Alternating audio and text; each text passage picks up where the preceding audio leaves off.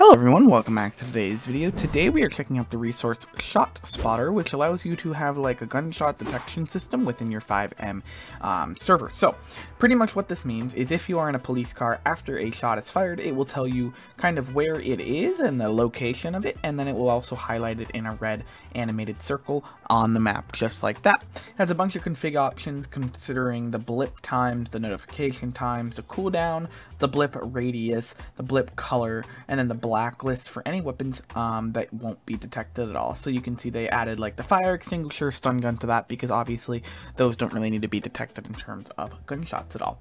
So there is no permissions or anything with this. Pretty much how it works is as long as you're in a police vehicle marked with the police tag, you'll get the notification.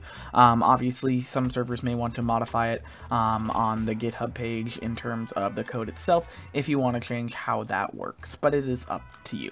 Anyway, to download this, go to the resource page, top of the description, and you're going to go to the GitHub and click this big green button and press it download as a zip file. You'll open this with WinZip, 7-zip, WinRAR, whatever you use to open up your files. For me, I'm using WinRAR, and you can see in here you got another folder. So what you're going to want to do is, a lot of people get confused at this point. There is a folder within a folder here. You want the second folder. The reason for this is because if you put the first folder, you're going to get it where it won't actually start the resource.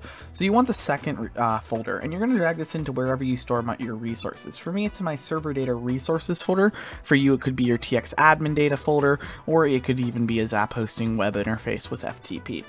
And then you can go ahead and close out of that. And now that you are in your file explorer here, you can see if you go in here, you got your client.lua file, your config.lua. If you edit this with Notepad or Notepad++, you can see all the options just like shown on the page before. So you can modify this to any of your needs as well.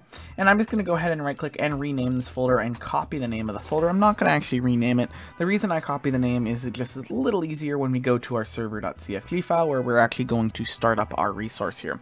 So all that we have to do to start our resource is add ensure or start at the top underneath our previous resources. There I just pasted in the folder name, and if we go ahead and start our server with our fxserver.exe file or our start.bat file or our web interface file, whatever you use to start it, as long as you see in the resource started resource the name of the folder that we pasted in, you know we are good to go. So let's hop in game and check it out. Alright, so we are in game here, and you can see if I go ahead and fire weapons into the air, and then I go ahead and get inside of my broken up cop car here because I drove it down a cliff, in about 20 seconds, we're going to get that alert of where we fired that weapon from, which would be up here, and our map is going to have that cool animation effect on it as well. So we should be seeing that any second, so I'll take this time to consider letting you know that you guys could subscribe. And there we go, you got gunshot detected at this location, and on your map it does this little cool pulsing effect.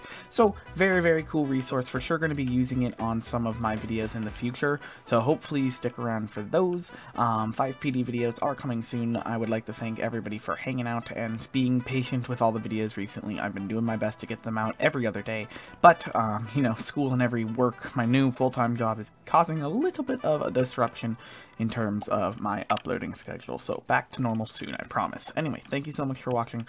We will see you in the next video in a few days. Have a great rest of your week. And I just crashed into a wall.